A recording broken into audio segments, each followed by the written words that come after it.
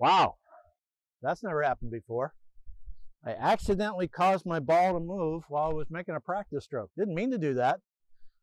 Welcome to the next installment of Rules of Golf here with Brian Hughes. I'm Program Director at Keiser University and PGA Master Professional, covering rules of golf. And one of the big changes with the rules this year is what to do in situations like this. I accidentally caused my ball to move on the putting green.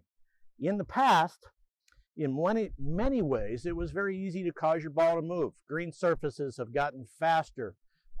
Cameras have gotten better if you're on the PGA Tour. So instances of the ball moving became very easy to have occur in multiple situations, just like there. I'm making a practice stroke. I had no intentions of hitting that ball, but now that I did, what do? Well, here's the good news. That's not a penalty anymore. Any accidental movement of your ball on the putting green, whether it's in a practice stroke, marking its position, anything like that, is not going to cost you a penalty.